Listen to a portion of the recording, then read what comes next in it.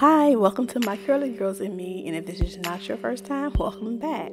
So I decided to do a how to braid natural curly kids hair for beginners. I'm not like a professional braider or anything, but I've been braiding hair since I could play with baby dolls. So I've been braiding hair for a long time, and I am not claiming to be the best braider.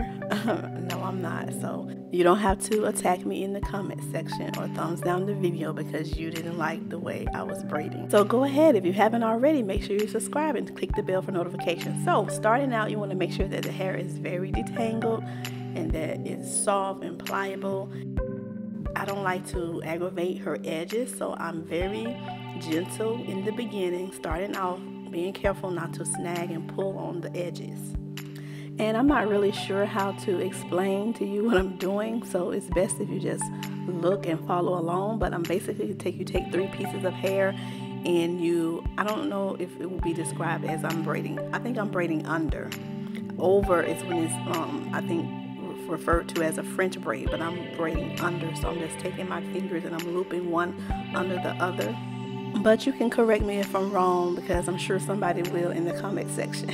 And in case you're wondering what's that in between my fingers, it is just some leftover product from when I was applying it to her hair.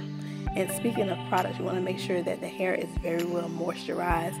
So you want to make sure you put like a leave-in conditioner, a cream, oil, maybe 3 layers of protection, because it will be braided up for however long you have it braided up for. So you want to make sure that it's very well moisturized to prevent as much breakage as possible.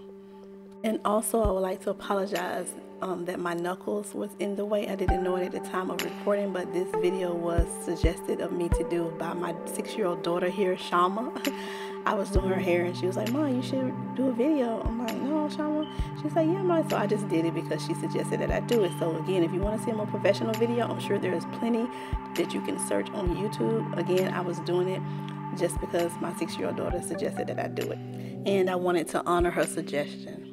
But if you would like for me to do a more detailed video where you can actually see and have a better view and angle, I will. Look, here I'm showing you that each braid is not going to be perfect, and if you want to do it over, you can, but I chose not to. So there is our quick little tutorial on how to braid kids' natural curly hair. If you liked it, thumbs it up. If you didn't like it, just leave. Bye. See you in the next one. Lord say the same.